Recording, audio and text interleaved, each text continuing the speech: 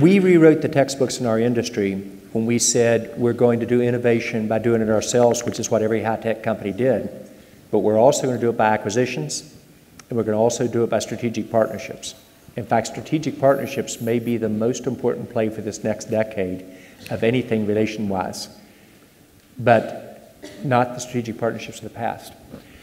On areas where we felt we had to move very rapidly, and there was not an ideal target to acquire, but yet I couldn't do it under a traditional approach, we invented the concept of spin-ins, which is where we took anywhere from 2 to perhaps as many as 20 of our best thinkers in the company that were entrepreneurial, basically a hard startup type mentality.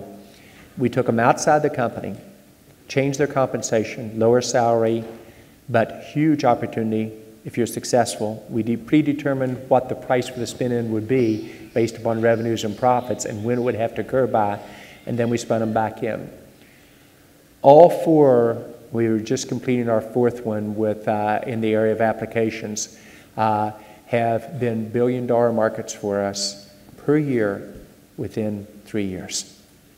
Wow. I mean, people just, and all 3 of the 4, and we think we got on the 4th one, became the #1 player within that same time period in the whole industry.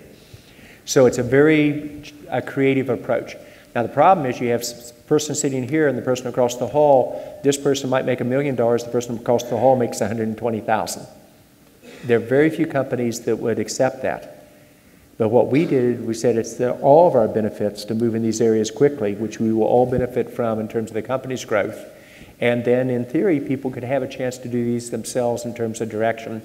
And then you remind them what happens if we hadn't moved here, where a new competitor, often a startup competitor or several, would take the market share from us. It would be very difficult to do that in most companies, and it's almost impossible to do unless the CEO, she or he, gets behind it and drives it through. But we have no fear. We'll try a lot of different things, and I make no apologies. You know, the only apology I'll make is I didn't move fast enough, or I should have put process behind it in terms of the direction. So very few other companies try this. Now, interesting enough, once we did the spin-ins, guess what we could do? We started to learn how to do internal startups without it being a spin-in.